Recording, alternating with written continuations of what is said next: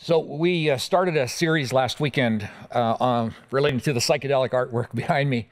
If you can't read it, it says all you need is love. And hey, you might be interested. Somebody from our church family suggested we take that graphic, put it on some yard signs and make those available for people, just kind of a good news, feel good message for our community. So we did that. We printed 100 of them. And if you want one of those, just come by our church office Monday through Thursday. Donation of $10 will cover the cost of those. We'd love to put them up throughout our community, and if 100 isn't enough, we'll get some more. But if you're interested in that, I would love to let you know about that. So it would seem to me that for some of us, a 60s theme song, All You Need Is Love, might seem a little bit trite or maybe too lightweight, or some of you kind of grew up in the 60s and you know all that went with that, and so you barely remember the 60s. But the truth of the matter is that name of that song, All You Need Is Love, is actually theologically dead on. And it's part of what we've been talking together since last weekend, and we will the weeks ahead, from a passage that Paul writes, not Paul McCartney, but Paul, the apostle, writes, where he is possibly the most famous words on the subject of love that anybody's ever written, maybe for sure in the Bible. But we've been looking at that from 1 Corinthians 13. And it's interesting how Paul introduces the subject, like 3/4 at least of the way through the book of 1 Corinthians. He says, now, I want to show you, I want to tell you about the most excellent kind of life, the best life you could possibly live. Well, if you hear that, it kind of makes you sit up a little bit and you wonder, well, what's he going to say? How's he going to describe that, right? Well, this is what he does. He doesn't kind of describe it right away. He takes this sidetrack, what it looks like. In the end, it turns around that he's actually taken us someplace. But he says, you know, if there ever was someone that could speak all the languages of earth, all 7,000 of them, plus the languages of heaven, the linguistics of heaven, and if, let's say, that same person had all knowledge, knew everything about everything, was a subject matter of every subject that there was, and on top of that, had the ability to move mountains just by believing and speaking into it that the mountains would move, but that person doesn't have love, they would amount to what Paul would say, that they amount to nothing. Their lives aren't meaningful. And you go, well, whoa, just a second. That's pretty a profound ability to do that. But here's what he's saying. He's saying that love trumps all. And so in a way, he's saying everything minus love is nothing. Or you could actually say it this way, love is absolutely everything. And you could start with nothing, but if you've got it, you've got everything. And so it's like Paul presents this to us, and he wants to describe what it is. And though in our culture we might see it, we might read it a little different. We might not talk about somebody that can speak all 7,000 languages. We might say it this way. If you have more Facebook, Instagram, and Twitter followers than anybody else combined, but you don't have love, you're not following God. We might say it this way. If you're a YouTube superstar with hundreds of millions of followers that check in on your channel all the time, but you don't have love, you're just an empty talking head. Another way that we might say it is, if you have a BA from Yale and you have an MBA from Harvard and a doctorate from Cambridge, but you don't have love, you've got some embossed paper and kind of ornate frames hanging on your wall. That's what you have. We could say it this way.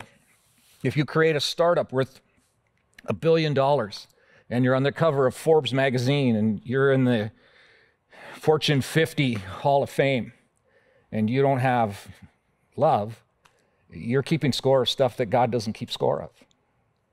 Or we might even say, if you could outcatch Larry Fitzgerald or outsing Taylor Swift or out Amazon Jeff Bezos or out Tesla Elon Musk, and you don't have love, it really doesn't amount to a whole lot. But we think it might, but it doesn't. So the best life that Paul can possibly think of, and the one that counts for everything, is the life of someone who is thoroughly through and through saturated as a loving person.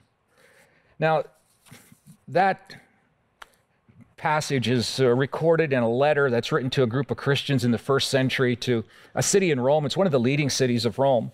And by the time we get to the end of those 3 short verses where Paul talks about everything minus love is nothing, It's almost like he says, I think I might have kind of stunned you or lost you along the way. I need to describe for you, I need to define for you what I'm talking about that kind of love would be. And this is what he says in the next 4 verses in 1 Corinthians 13:4. Starting, he says, so here it is. Love is patient. It's kind. Love is not jealous or boastful or proud or rude. It does not demand its own way. It's not irritable, keeps no record of being wronged. It does not rejoice about injustice, but rejoices whenever truth wins out. Love never gives up, never loses faith, is always hopeful, and endures through every circumstance. Now, my guess is this is not the first time you've heard that passage of Scripture read. My guess would be if you've been to a wedding or two, it's been read at a wedding, and it's got this flowery, romantic feel to it. It wasn't written around that romantic feel to it. Paul did not write this with weddings in mind. Also, it might surprise you to know that Paul is not describing what our behavioral goal in life might be. Like, he isn't saying, it would be really good if you were patient, or at least more patient. I really recommend to you that you don't stop keeping record of wrongs, that people wrong you, stop doing that. Be humble. That would be a good thing to achieve and be more. Now, those are all good, but that's not what he's after. He's not giving us a new behavioral standard. Now, this is really important.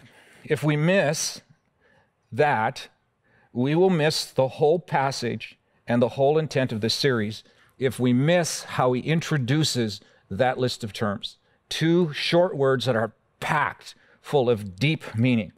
So back to verse 4, this is how he starts this list. He says, love is. Love is. This is kind of back to basics. It's not just another to-do list. It's at the essence of what it means to be a follower of Jesus. You see, here's the thing. When he listed out that unique person at the front end of this chapter, do you know who he's describing? He's actually describing God. Because it's God that speaks all the languages of humans. And God speaks the language of heaven. And God's a subject matter expert. He knows everything about everything. There's nothing that's known that he does not know. He knows stuff we don't know. And more than that, he's the guy that can just speak mountains into existence. Apparently, he can speak to a pile of dirt and make a mountain out of it. So he's talking about God, but here's the thing. All those amazing things that God does, what makes them amazing is not that they're amazing in themselves. They all pale as amazing as they are in light of his amazing love for people. I think this is what Paul's trying to get across, and he just starts to list that if you are love like God is love, this is what it looks like. This is what comes out of someone who is love. Isn't just loving, but is love. So God does not just love, he does, but he loves because of who he is. It's not an attribute, it's simply who he is. So you could say, and it must have been so encouraging to hear, and I hope it is for you today as well, that this is our God who is love. He is patient. God is kind. God isn't jealous. He isn't boastful. He's not proud, ever. He's never rude. God does not demand his own way. Isn't that something? He's not irritable. I'm glad he's not. God keeps no record of wrongs. He doesn't ever rejoice with injustice, but he rejoices when truth wins out. God never gives up. God never loses faith. God's always hopeful. God endures in every circumstance. That's our God. But it's not because he's loving. It's because he is love. He can't stop doing that. Why would that matter so much? I think of somebody that came to visit me some time ago, and they were in a really bad spot. A lot of just tough stuff going on in their world and their life.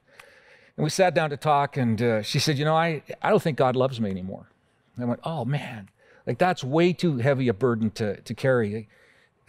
Do you think God exists? Oh, yeah, no question. I know God exists. This world couldn't be what it is, but I know that he exists. Well, then it's not possible for him to not love you, because he doesn't look at you and decide to love you. He is love and can't help himself from loving you. This is so different from us, but this is who he wants us to become. And this is why this matters so much. Because this list is not a list of attributes that you and I should shoot for, that we should try to attain. Rather, God wants to make us the kind of person who just has these oozing out of us. They're just the effects of who we are, because we have his personal presence in us. And when we have his personal presence in us, We have love inside of us. And when you see it, you can't miss it. When you run into somebody that has love in them, you'll catch yourself saying things like, what's with her? Like, she is so patient. She never used to be as patient as that, but like, what's got into her? Or he always tells the truth. He used to kind of fib and, spin the truth, try to make himself look good, but he seems to love the truth now. When she couldn't forgive, ever forgive, somehow she has found something inside of her, some inner strength that she keeps no record of wrongs. She's not jealous. He's not jealous. He used to make fun of people that were physically different than him in some way, and the oddest things going on. There must be something inside of him, because he now defends the very people he would have made fun of. When you see somebody like that and you run into them, you admire that. In fact, it's not uncommon when we see someone like that to say, well, that's so amazing, that's wonderful. I wonder if I'm like that. I wonder if I'm changing. I call myself a Christian, but I don't honestly know that if I'm any more humble, any kinder, more patient, forgiving, less irritable or rude. I don't know if I'm any more tolerant or understanding than I was a few years ago. I don't know if I am. I think I'm about as angry and critical, and I hold grudges and I gossip about the same as I ever did. And I just keep thinking someone else is the problem and why I'm that, but I wonder how I could ever become that kind of person. Well, one of Jesus' 12 guys was confronted with this question, or at least if he wasn't confronted with the question, he gives us the answer toward the end of his life, what the answer to the question is, how you can become that kind of person. And what appears to be his kind of final statement, maybe he's writing out his memoirs, maybe dictating. He's telling about his experiences with Jesus and how he discovered Jesus to be who he was. And it's like he just admits the thing, it's tough for us humans. We struggle, even as Jesus followers, to love and to grow in love. We aspire to it, but it's hard for us. And so he writes this, but I got to tell you, it should come with a warning label. It's unvarnished, it's unfiltered, it's gritty, and it should have a warning label. This is what he writes. This is John, in 1 John 4:8. He says, but anyone who does not love, does not know God, for God is love.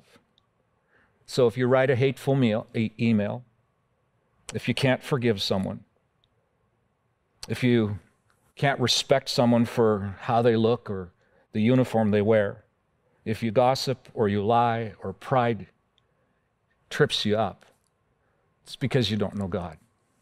Now, hold on just a second. You might be about ready to turn the TV off when you hear that, because that's a bit discouraging, but I've got really good news for you. It can be fixed, and you're going to love the fix. You're going to love it, because it's what you long for. It's what I long for. And when we fully embrace the answer to this, we will find ourselves in naturally becoming loving people. John seems to suggest the problem is we don't know God, right? Well, to know God is not really anything like knowing about God or believing that God is real. Scriptures actually tell us that residents of the darker part of the spiritual world, they know that he exists, and they shudder. They're afraid, but they're fully aware that he exists. It's not the same thing. To know God in this context that John is speaking about means to have a growing, close, personal, interactive friendship of love with God. A daily sense that God and I are doing all of life together, giving, receiving, sharing love with each other. Knowing God is not thinking of him as a distant deity someplace out there that we call on when we need him, when things go bad for us. We can do that, but that's not what he's talking about. Knowing God is not living a moral enough life to meet the minimum behavioral threshold to make sure we get to heaven. It's not what knowing God is. Knowing God is not practicing religious ceremony or duty to earn enough favor points to make sure we have God's blessing rather than his disappointment. No. Knowing God has been reduced over the last decades to upholding a particular standard of ethical values, interestingly derived from knowing God personally, but gradually dispersing and dispensing with the idea and the awareness of actually knowing God. If we want God's love to flow in us and through us, we need to make knowing him the center of our ambition and our hope, our time, our will, and our effort. You see, knowing God in a personal way, that His love infiltrates our souls and minds, is the differentiating factor for our world. It always has been.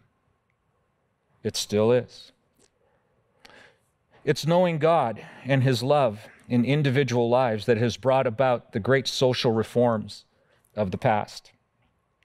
It's knowing the love of God and living in it that raised the dignity and honor of women and children in the first century in a male-dominated world.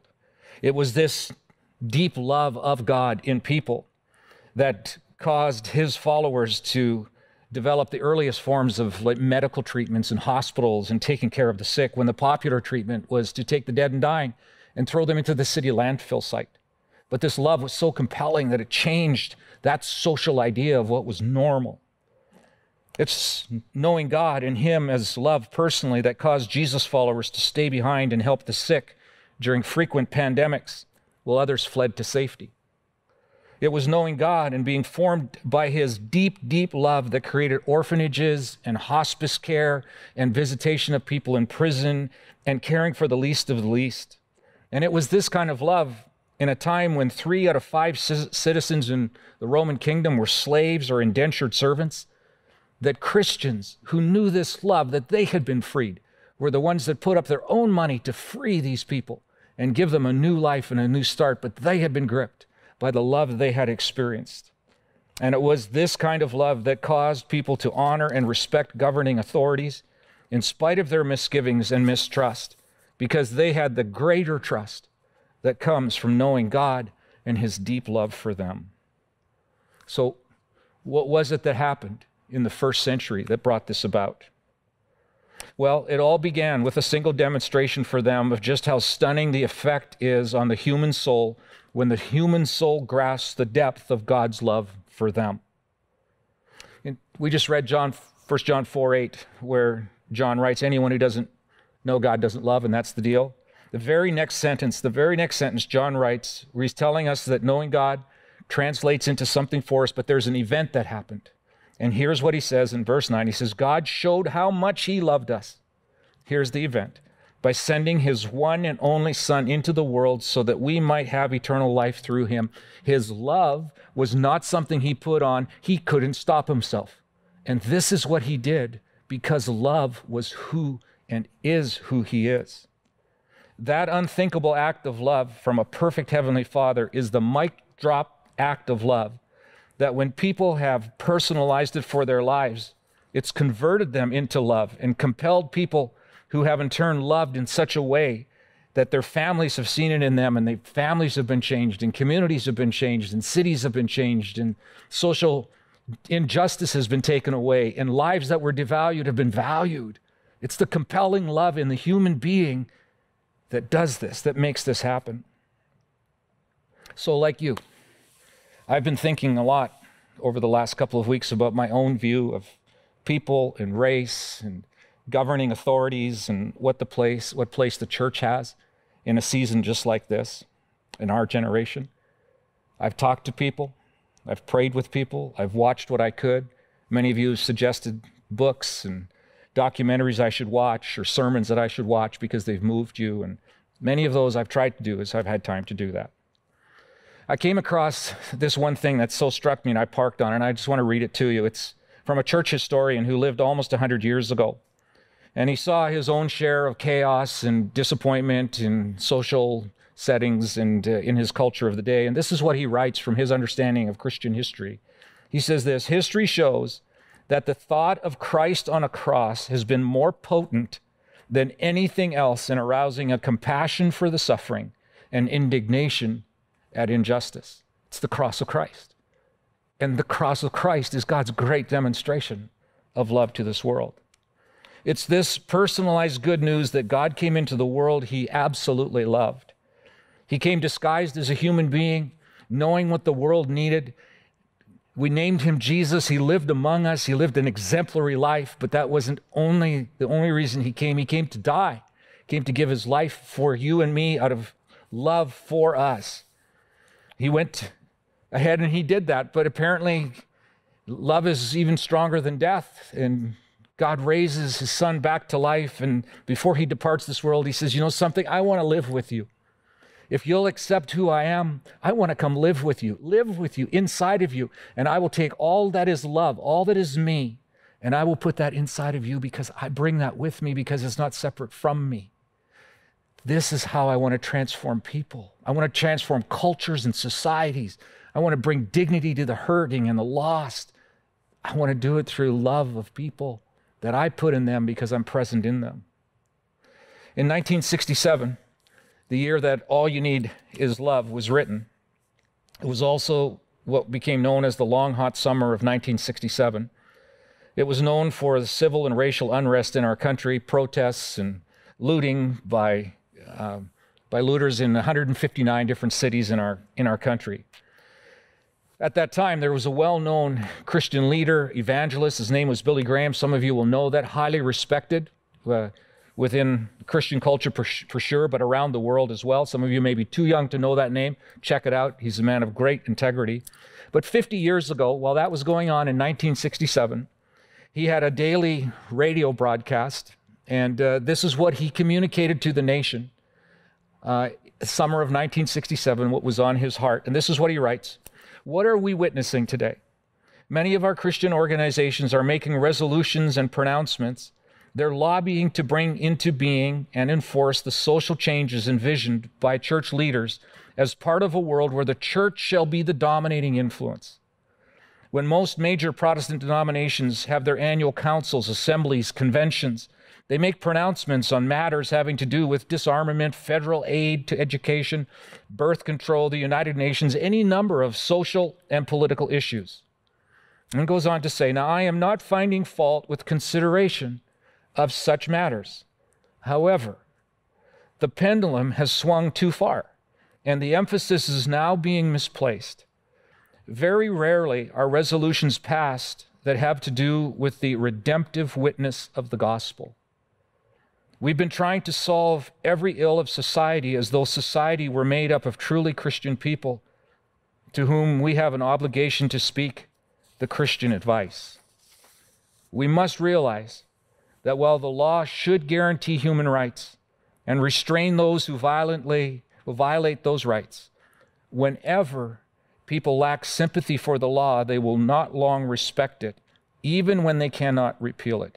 Thus, the government may try to legislate Christian behavior, but it soon finds that people remain unchanged. And then he makes this statement, I underlined it. He says, the changing of lives is the primary mission of the church.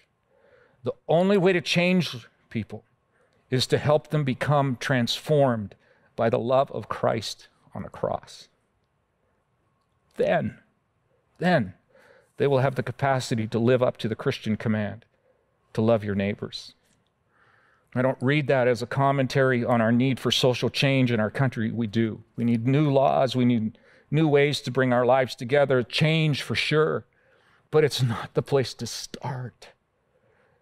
Jesus knows something about the human heart where he says, if you want to bring social change and reform, if you want to bring dignity to those who are marginalized, it starts in the hearts of people. That's where it starts. We try to do these other things and they're okay. But if that's our starting point, it just doesn't bring lifelong change. You see, here's what Jesus crucified, resurrected, and living in us teaches. It teaches us that we're all lost, that we all got it wrong, that we're all at odds with God. But God wasn't okay with that, nor was he going to wipe us out because of it. He comes to us, so different from him, but he comes to us out of love for us. So far that he says, you know, the price of love is worth paying. It means death for me, but it's worth it because you're worth it. I can't help myself. So I'm going to come and give my life on a cross for you so we can be reconciled, so we can have a friendship and a relationship. We can be back together the way that it's designed. We can do that. But I won't force myself on you. If this is what you want, if you want a new life, if you want hope, if you'll stop long enough to do a little reflection where this death of my son on the cross is not just a theological idea or a pathway to get to heaven, but it's actually a transformative experience where the human becomes spiritually alive. If you want that, then you got to be honest with yourself that you and I are at odds. And the only way back to me is through what happened in that first century on a dreadful night on Friday night in Jerusalem. And if you do, here's what I promise. My resurrection from the death to life means you can move from death to life. That means not only is your eternity in heaven secure, it is, but I want to live with you here and now. I want to come to you. I want to live inside of you. I won't force myself. The metaphor he uses is a knock at the door of your heart. Could I just bust it down? Yeah, but I won't do that. Love does not demand its own way, but love comes, and he has come to us. You know, we don't do this a whole lot, but I want to really directly and frankly say, if your relationship with God is one where he's distant, where you just go to him when you need something from him, when you want something from him, if you're banking on the fact that you said a prayer at some point and that's your ticket to heaven and you can live however you want now, you've missed it. You really have. That's not what Jesus came into this world for. He came to stop the self-saving process we were in, to save us at the cost of his own life, and then come live in us. And when he does, he comes and lives with us forever. And when he does, because he is love, he comes and lives in us, and it shapes and changes our thinking, the way we see the world, the way we see each other, the way that we care for those that are weak and poor and marginalized, those that disagree with us. And here's the interesting thing. When we discover him in us and what he does in us, you know what we become? We become a little more patient. We have a humility that takes over. We find it just don't have to have my way all the time. We find that truth matters a great deal, and justice is what we pursue because of love for people. I want to ask you today, if you don't know Jesus that way, would you be willing to say, I don't know you that way, and come, forgive me, make the effect of the cross take hold in my soul and my life, because I want to love like you love me. Invite him to be in, to come and be present with you, and watch what he does. I love the way John finishes this letter that he writes, where toward the end of chapter 4, verse 18 or 19, he says, you know, we love because we were first loved. That's the whole story in one little sentence. I trust you know him, that the love that he has is something that's growing in you, and we shape the world out of hearts that have been loved like we have been loved. Jesus, it starts with you in our hearts and our lives. It really does. And as people are watching this and thinking about it, I ask you that you would stir deeply in people's hearts who don't know you in that kind of personal way. They just know you as a distant deity, and they're maybe even afraid of you. Would you, even in this moment, would you open their eyes to see? Would you call them by their name? Would they hear the knock on the door of their heart? Might they say yes and discover that this is where change for them happens? Change in their souls and their lives, but change how they see the world and they see people around. And then activate us, Jesus, to be agents of that love in our world. And we would do this for your fame, Jesus. Amen.